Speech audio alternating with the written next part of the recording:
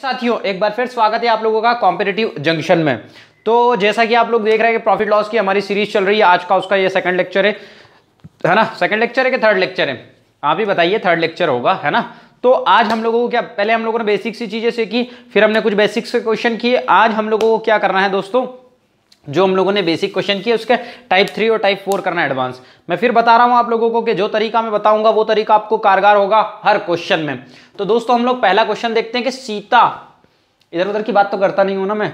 सीता अपना रेडियो 10% लाभ पर बेचती है। कोई तो बात हो उसमें जो उस पर ध्यान दें, बेवजह क्यों हम उस पर जान दें। सीता अपना रेडियो 10% लाभ पर बेचती है। यदि वह उसे 15% लाभ पर बेचती तो उसे 200 रुपए अधिक मिलते। लालच आ गया, लालच आ गया। सीता अपना रेडियो 10% प्रॉफिट पर बेचती है, यदि वह 15% लाभ पर बेचती तो उसको 200 रुपए ज्यादा मिलते।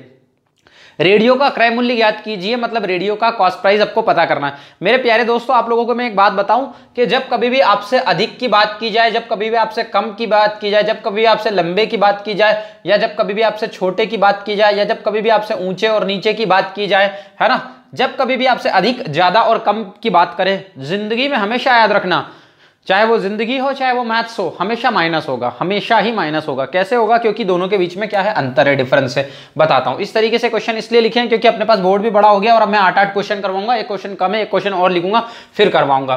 देखो, सीता ने अपना रेडियो 10% लाभ पर बेचा, मतलब उसको हो रहा है क्या, प्रॉफिट परसेंट कितना, 10% हो रहा है। अगर वो बोल रहा है कि 10-15% लाभ पर बेचती, मतलब प्रॉफिट परसेंट उसको कितना चाहिए, 15% चाहिए, तो उसको 200 रुपए क्या मिलते, ज्यादा मिलते। भाई मिलना ही है, वो तो लालच आ गया ना मन में, 200 रुपए ज्यादा मिलते। पहले क्या करूंगा, आप लोगों को एक शॉर्ट तरीका बताऊंगा। शॉर्ट तरीका मतलब बेसिक ही बताऊंगा, लेकिन आपको कैसे करना पड़ेगा। मेरे प्यारे दोस्तों देखो, जब कभी भी ज्यादा कम की बात करें, अधिक की बात करें, पहले समझ लो क्या मैटर है, तो अपने को हमेशा माइनस करना रहता है। याद रखना। क्यों याद रखना? देखो, अगर एक बंदा है जिसका नाम है क्या, राम, और एक बंदा है जिसका नाम है क्या, श्याम, इसके पास 120 रुपए है। भाई ये राम के पास 100 रुपए है और श्याम के पास कितने रुपए है, 120 रुपए है। तो मेरे प्यारे दोस्तों आप लोग मुझे ये बताओ कि ज्यादा किसके पास है, श्याम के पास। तो आप क्या बोलोगे कि श्याम के पास राम से क्या है, 20 ज्यादा है। भाई श्याम के पास जो है राम से क्या है, 20 ज्यादा है। लेकिन इसी वाक्य को हम दूसरी तरीके से देखें तो क्या बनेगा, राम के पास श्याम से 20 रुपए क्या है, कम है। भाई दोनों चीजें एक ही चीज है कि भाई राम के पास 100 रुपए और श्याम के पास 120 रुपए है, तो राम के पास श्याम से 20 रुपए कम और श्याम के पास राम से 20 रुपए ज्यादा। दोनों में एक ही वाक्य है। और 120 में से 100 गया तो 20 बचा, और 100 में 20 जोड़ा तो कितना आया, 120। मतलब दोनों के बीच अंतर कितना आ रहा है, 20 का अंतर आ रहा है, डिफरेंस अंतर आ रहा है। आपको बोलोगे कि भाई माइनस करना है, तो अगर मैं आपसे डायरेक्ट ऐसा बोल देता कि राम के पास जो भैया 88 रुपए है और श्याम के पास में 197, ऐसा मान लो 189.9 पैसे है, तो अब आप क्या डायरेक्ट आंख मीच के बता पाओगे क्या? नहीं बता पाओगे, क्योंकि आपको माइनस करना पड़ेगा, तब आप बता पाओगे। इसीलिए तो मेरे प्यारे दोस्तों देखना, दोनों के बीच अंतर है, हमेशा याद रखना। अधिक की बात करें, कम की बात करें तो माइनस करना। भाई 10% का प्रॉफिट का मतलब क्या हो जाएगा, 110, क्योंकि अपन 100 में 10 जोड़ेंगे तो कितना हो जाएगा, 110। 15% का मतलब 115 हो जाएगा, क्योंकि हमने 100 में 15 जोड़ा तो 115% हो गया। तो मेरे प्यारे दोस्तों 115 में से 110 गया तो कितना बचा, 5%। और इस 5% की वैल्यू उसने देके रखी है कि 200 ज्यादा है। अब भाई अपने को हमेशा ध्यान रखना है, मैंने आप लोगों को परसेंटेज में भी बताया है, अभी सॉरी क्या बोलता है, अभी जो लास्ट लेक्चर था उसमें बोला था कि कॉस्ट प्राइस को आपको क्या मान के चलना है, हमेशा 100% का मान के चलना है। कॉस्ट प्राइस आपका क्या होगा, हमेशा ही 100% होगा। अभी इसका बेसिक भी बताऊंगा कि कैसे आया। तो कॉस्ट प्राइस 100% है। उसने क्या बोला, रेडियो का क्रय मूल्य ज्ञात कीजिए। तो मेरे प्यारे दोस्तों 5% की वैल्यू 200, हमको चाहिए किसकी वैल्यू, 100% की वैल्यू। तो एक काम करो, यहाँ 20 से मल्टीप्लाई कर दो, यहाँ भी 20 से मल्टीप्लाई कर दो, तो 20 से 5 100% हो गया। और इधर कितना हो गया, 20 से 2 दूना 4, ये लो 2 जीरो और ये लो 2 जीरो, ये 4000 आ गया। 40,000 आ गया कि 4000 आ गया, ठीक है 40,000 आ गया। ठीक है, इसका आंसर कितना होना चाहिए, 4000 होना चाहिए ना। 2 दूना 4 और 3 जीरो लगेंगे ना यार, गड़बड़ क्यों है भाई चीज। तो ये 100% की वैल्यू कितनी हो गई, 4000। एक बार वापस से समझ लेते हैं, फिर बाद में बात करते हैं।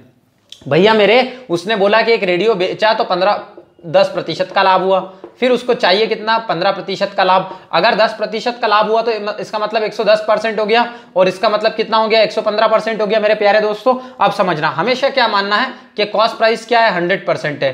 तो मेरे प्यारे दोस्तों 115% माइनस का कितना हो गया, 110% की वैल्यू कितनी दे रखी है, 200 दे रखी है। तो 5% की वैल्यू कितनी आ जाएगी, 200 आ जाएगी। लेकिन हमको चाहिए किसकी, 100% की वैल्यू, तो यहाँ पर 20 से मल्टीप्लाई कर दिया मैंने 5% में, और यहाँ पर भी 20 से मल्टीप्लाई कर दिया। मैं बता रहा हूँ 20 कितना हो गया, 100% हो गया। तो ये कितना हो गया, 2 दूना 4, ये हो गया 4000। हमेशा कॉस्ट प्राइस को आप 100% मान सकते हो, एक्स लेके भी कर सकते हो।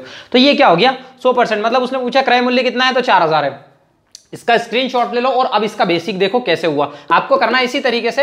आप क्या करना, आंख मीच के क्वेश्चन होगा। आंख मीच के क्वेश्चन कैसे होगा, देखो वो लोग जो बोलते हैं ना 2 सेकंड वाला, वो मामला देखो। पहले तो दोस्तों देखो कि सीता ने अपना रेडियो 10% प्रॉफिट पर बेचा, तो ये लो प्रॉफिट पर बेचा तो कितना हो गया, 10% प्रॉफिट लिख लिया। मेरे प्यारे दोस्तों बेचती है, और यदि वह उसे 15% लाभ पर बेचती तो कितना होता, 200 रुपए ज्यादा होता। ये प्रॉफिट परसेंट कितना हो जाता, 15%। तो मेरे प्यारे दोस्तों आपने फॉर्मूला देखा है कि selling price is equal to cost price into 100 plus profit percent, upon में कितना हो जाएगा, 100 हो जाएगा। तो ये हो गया क्या, कॉस्ट प्राइस इंटू क्या हो गया, 110 बटे कितना हो गया, 100 हो गया। ये हमारा सेलिंग प्राइस हो गया। यदि मैं बात करूं उसकी, किसकी, दूसरे वाले सेलिंग प्राइस की, तो selling price is equal to क्या हो जाएगा, कॉस्ट प्राइस इंटू कितना हो गया, 115 बटे 100।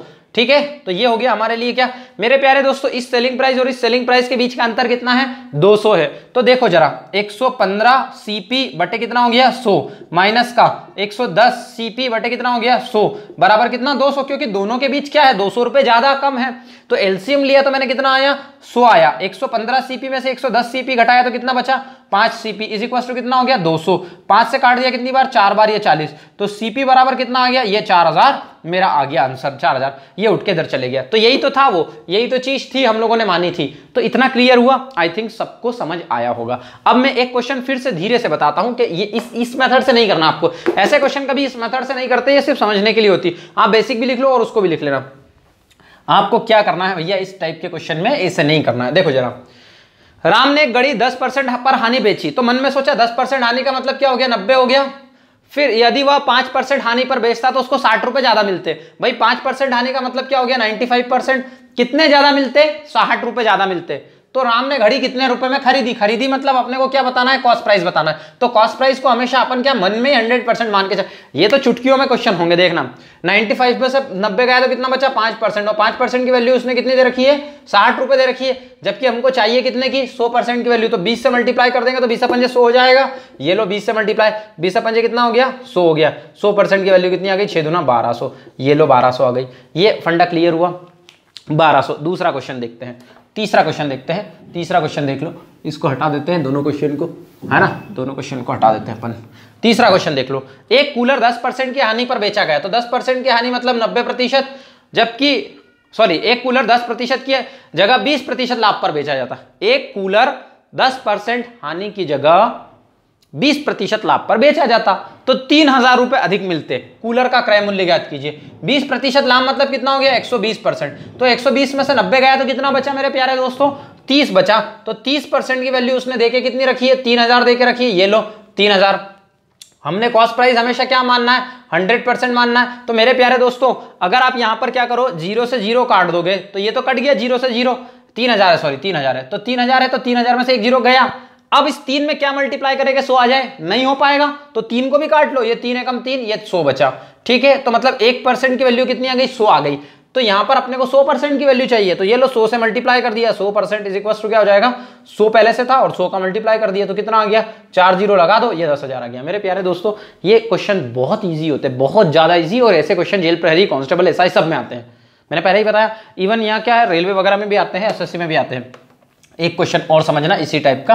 अब थोड़ा सा क्या है, आसानी से बता देता हूं, एक बार धीरे से बता देता हूं। राम ने अपनी बकरी 20% लाभ पर तथा श्याम ने 25% हानि पर बेच दी। 20% लाभ मतलब कितना हो गया, 120। 25% हानि मतलब कितना हो गया, 75। मेरे प्यारे दोस्तों 100 में से 25 गया तो 25 बचा, और उसके बाद में 100 में से 20 जोड़ा तो कितना हो गया, 120। राम ने श्याम से 4500 ज्यादा पाए, से लगाना भूल गया। राम ने श्याम से 4500 ज्यादा पाए, तो भैया इसको ही ज्यादा मिलना, वो तो आपको तय हो गया। तो 120 में से अपन क्या कर दें, 75 को माइनस कर दें। 120 में से 75 को माइनस कर दें, और यही वैल्यू क्या देके रखी है उसने, यही वैल्यू क्या देके रखी है उसने, आपको 4500 देके रखी है, 4500 देके रखी। तो 120 में से 75 गया तो कितना बचा मेरे प्यारे दोस्तों, भाई 120 में से 75 कैसे घटाओगे, नहीं आ रहा है। 25 तो इधर से हो रहा है, 20 इधर से हो रहा है, 45% बचा। 45% की वैल्यू कितनी है, 45 है। कॉस्ट प्राइस हमेशा क्या मान के चलना है, 100 मान के चलना है। तो मेरे प्यारे दोस्तों ये लो ठीक से लिख देता हूं यार, कॉस्ट प्राइस इक्वल टू 100 मान के चलना, 100% मान के चलना, हमेशा 100% मान के चलोगे। तो 45 से कटा कितनी बार, 45 बार, 0 से 0 कटा, 1% की वैल्यू कितनी हो गई, 100 हो गई, है ना। 45 से कटा एक बार, 45 से कम 45, 2 0, अपने को 100 की वैल्यू चाहिए तो 2 0 इधर लगा दो और 2 0 इधर लगा दो, ये काम हो गया 100% की वैल्यू। सिंपल क्वेश्चन है। क्या करना है, जब कभी भी आपसे कम, ज्यादा, अधिक की बात करें तो आपको हमेशा आंख मीच कर क्या करना है, माइनस करना है। भाई लाभ बोला तो जोड़ना है, हानि बोली तो माइनस करना है। 20% का लाभ हुआ तो 120 हो गया, 20% की हानि हो गई तो 80 हो गया, 120 में से 80 गया तो 40 बचा और 40 की वैल्यू वहां देके रखी होगी। मैंने बेसिक कॉन्सेप्ट भी बताया, ये कोई ट्रिक नहीं है, सिर्फ बेसिक से ही बना हुआ है। और बेसिक में भी हम लोग क्या करते हैं, 115 सीपी में अपॉन 100 था, माइनस 110 सीपी अपॉन 100 था और उसको हम लोगों ने माइनस किया, इज इक्वल टू 200 ज्यादा था। इसमें कोई कॉन्सेप्ट वाला मैटर था क्या, बिल्कुल आसान, एकदम 10वीं लेवल का क्वेश्चन, है ना। और एमपी बोर्ड में 10वीं लेवल के क्वेश्चन ही आते हैं भैया, है ना। याद रखना अपने को, मध्य प्रदेश की जितनी एग्जाम होती है वो एमपी बोर्ड को ही फॉलो करती है। अब हम लोगों को थोड़ा सा टफ क्वेश्चन आएगा, थोड़ा सा टफ क्वेश्चन आएगा, हल्के हल्के टफ क्वेश्चन आना भी जरूरी है ना। 3 ही क्वेश्चन हुए थे क्या, बकरी समान मूल्य पर बेची है, ठीक ठीक ठीक, कोई दिक्कत नहीं। अब एक थोड़ा सा अपन क्या करते हैं, आराम से पढ़ते हैं, क्योंकि अब मुझे लगता है आप लोगों को जरूरत पड़ेगी थोड़ी आराम की, है ना। वैसे तो आराम हराम है ना। एक आदमी 2 वस्तु एक ही मूल्य पर बेचता है, एक आदमी क्या कर रहा है, 2 वस्तु को एक ही मूल्य पर बेच रहा है, मतलब उसका क्या है, cost price, sorry selling price क्या है, सेम है। 2 चीजें हैं लेकिन दोनों का सेलिंग प्राइस कैसा है, सेम है भैया, दोनों का सेलिंग प्राइस क्या है, सेम है। पहली पर उसको 20% का लाभ होता है, मान लो ये पहली होती है और उसको 20% का लाभ हो रहा होता है ना। एक काम करते हैं, थोड़ा बड़ा लिख देते हैं ताकि आपको चीजें क्लियर हो जाए। भैया क्या है, 2 वस्तु है, दोनों का वस्तु का सेलिंग प्राइस कैसा है, सेम है। मैंने मान लो यहाँ पे बराबर लिख दिया, आप ऐसा मत लिखना, आप तो सिर्फ अपने हिसाब से देखना। पहली पर उसको 20% का प्रॉफिट हुआ, मान लो ये पहली वाली होती और उसको 20% का लाभ होता, और दूसरी पर उसको क्या हो रहा है, 25% का लाभ होता, तो ये लो दूसरी पर उसको अपन 25% का प्रॉफिट करवा देते। यदि पहली वस्तु का क्रय मूल्य 10,000 हो तो दूसरी वस्तु का क्रय मूल्य ज्ञात कीजिए। मतलब अगर अपन इसको पहली वाली माने तो इसका सीपी कितना दे रखा है अपने को, 1 2 3 4 10,000 दे रखा है। तो उसने क्या बोला कि दूसरी वाली का कॉस्ट प्राइस ज्ञात करो। मेरे प्यारे दोस्तों, अब हम इसको पहले बेसिक से क्लियर करते हैं, फिर उसके बाद में मैं बताता हूं और भी क्या करना है। आप जो चाहे मर्जी वो मेथड लगा सकते हैं, लेकिन मैं आपको हमेशा बेसिक इसलिए बताता हूं क्योंकि बेसिक यूनिवर्सल है और उससे बाहर कुछ भी नहीं जाता फिर, है ना। उससे बाहर तो कुछ जाना नहीं है, भले ही थोड़ा लॉन्ग हो जाएगा लेकिन आएगा जरूर आंसर। और कुछ लोग बोलते हैं कि टाइम कम पड़ता है, 2 घंटे का पेपर होता है ना कांस्टेबल का, 1 घंटे में करकुरा के बैठ जाओगे। अगर अच्छा लेवल है तो आधे घंटे में खत्म कर दोगे, इससे ज्यादा टाइम ही नहीं लगता। पटवारी का पेपर आधे घंटे का था, ठीक है ना।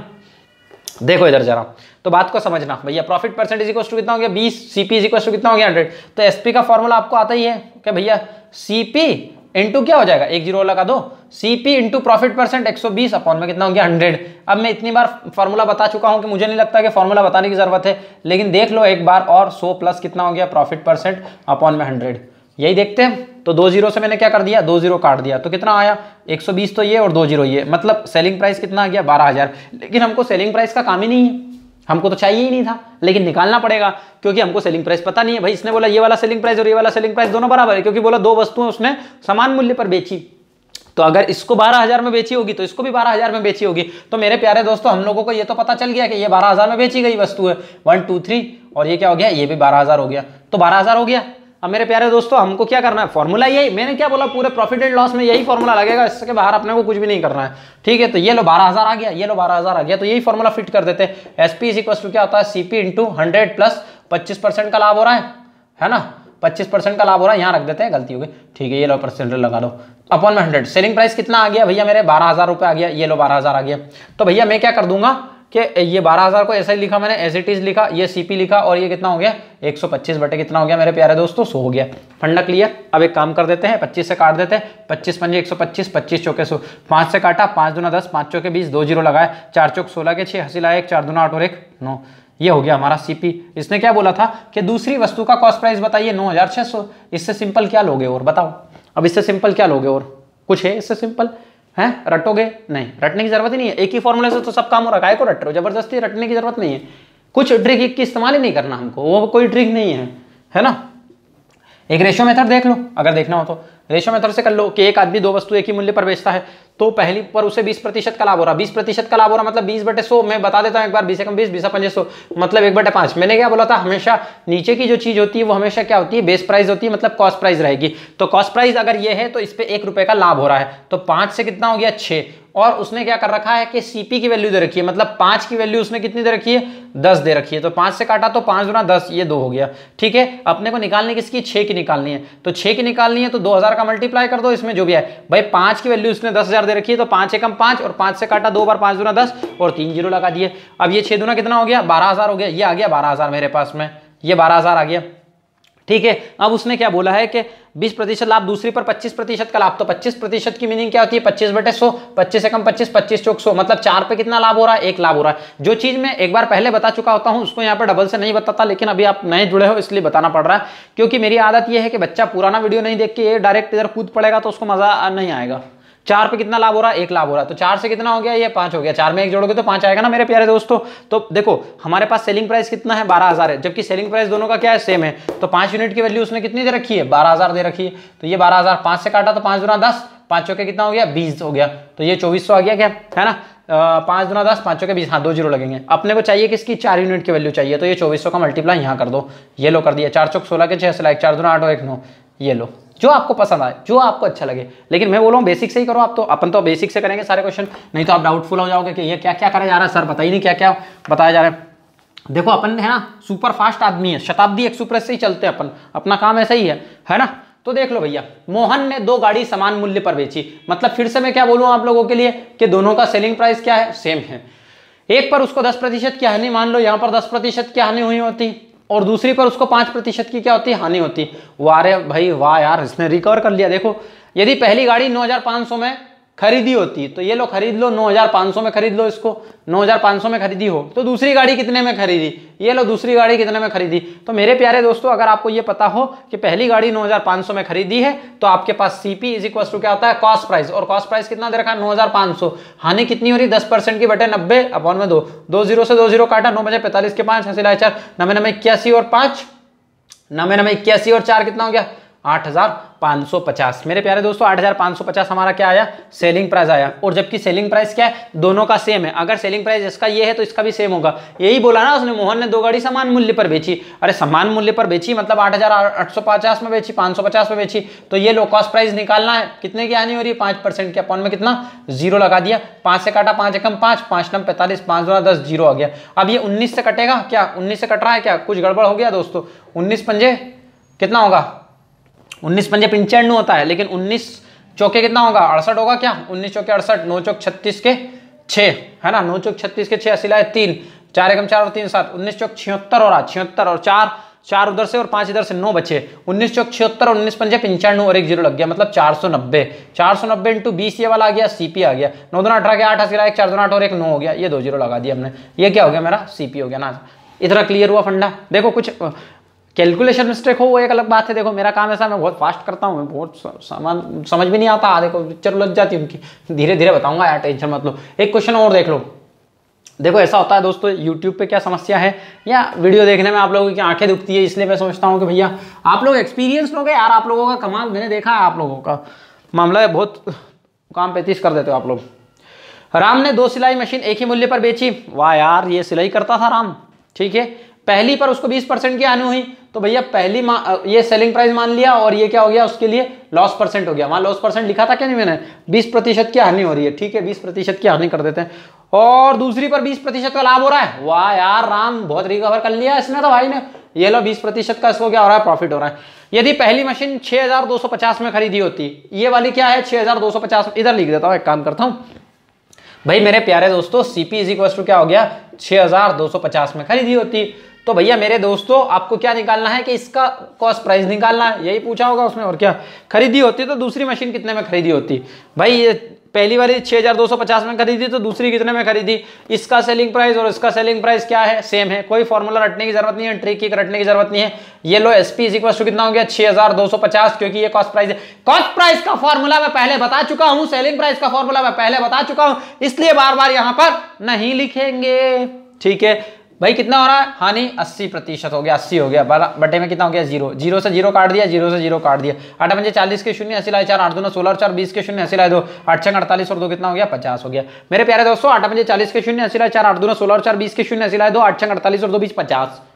अभी एक मल्टीप्लिकेशन के ऊपर एक वीडियो बना देता हूँ, रुको। एसपी कितना आ गया 5000 आ गया मेरे प्यारे दोस्तों, एसपी कितना आ गया 5000 आ गया।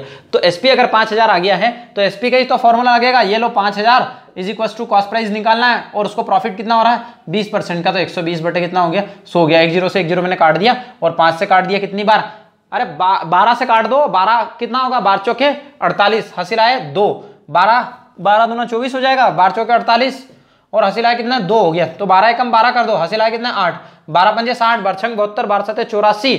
ओहो हो गड़बड़ तो नहीं हो गया भैया। 8 पंजे 40 के शून्य, हासिल आए 4, 8 दूना 16 और 4 20 के शून्य, हासिल आए 2, 8 छंग 48 हो गए 50, 5000 आ रहा है, कुछ तो गड़बड़ है दया।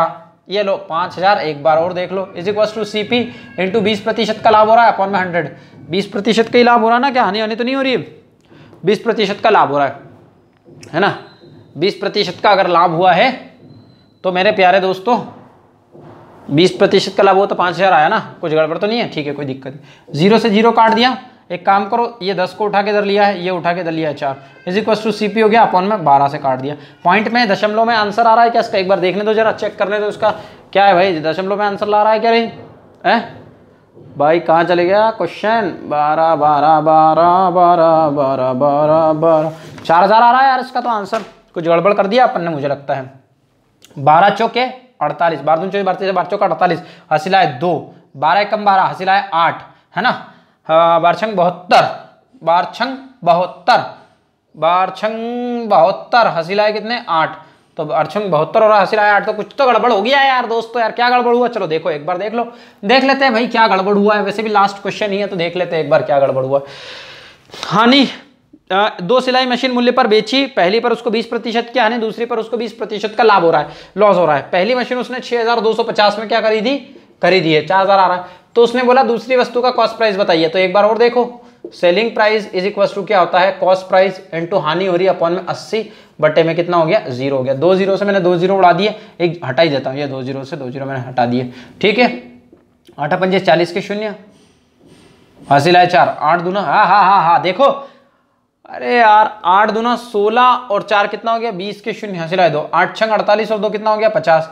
भाई मेरे प्यारे दोस्तों ये तो हो ही रहा है ना यार, कि पहली मशीन खरीदी होती तो दूसरी मशीन कितने में खरीदी होती, ठीक है भाई पॉइंट में ही आएगा, इसका आंसर हो सकता हो बुक में कुछ मिसप्रिंट हो गया हो। मतलब हमको निकालना क्या है, ये सेलिंग प्राइस आ गया कितना 5000, 1 2 3, तो ये 5000 लिखा मैंने यहाँ पर, is equal to cost price निकालना है, 20% का क्या हो रहा है लाभ हो रहा है ना, 20% का लाभ हो रहा है मतलब अपन में 100। भाई मैंने 2 0 से 1 0 से मैंने क्या कर दिया 1 0 काट दिया, 2 से काट देता हूँ, 2 छंगी 12, 2 से काटा तो कितना हो गया ये 2500 आ गया है ना। 2 से फिर काट दूँ 3 बार, तो 2 एकम 2, 2 दूना 4 और हासिल आए कितने 1 2 पंजे 10, 0 बचा। अब मेरी बात सुनो, 5 और 2 7 और 1 8, बिल्कुल नहीं कटेगा, बिल्कुल 100% जाएगा इधर से, ये हो गया हमारे लिए 1 0 उठ के यहाँ चले जाएगा अपॉन में 3। मेरे प्यारे दोस्तों इसका पॉइंट में ही आंसर आएगा। अगर कुछ मान लो जल्दबाजी में मिस्टेक हुई हो तो क्वेश्चन आप देखो और आंसर मतलब इसको सॉल्व करके बताना, मुझे कमेंट करके बताना कि सर आपने कहीं ना कहीं कभी गलती से कुछ गलती हो गई हो तो है ना, गलती से मिस्टेक हो गई जेठा जी। 1 मिनट देख लें तो कितने मिनट का बन रहा है, फिर अपन एक आध क्वेश्चन और कर लें। बड़ा बन गया यार दोस्तों, कल करते हैं आगे की कहानी है ना, ज़्यादा लंबा वीडियो में नहीं चाहता कि भैया आप लोगों की आंखें फूटे इस मोबाइल के चक्कर में। ये मोबाइल है ना आधे लोगों की आंखें फोड़ देगा, नहीं तो मेरा दिमाग खराब हो जाएगा। तो जय हिंद साथियों, मिलते हैं नेक्स्ट लेक्चर में। आपका प्यार इसी तरह बनाए रखें और अगली बार मिलेंगे बहुत शानदार क्वेश्चंस के साथ। वाह यार मज़ा आ गया दोस्तों, आपकी तो बात ही अलग है सबकी।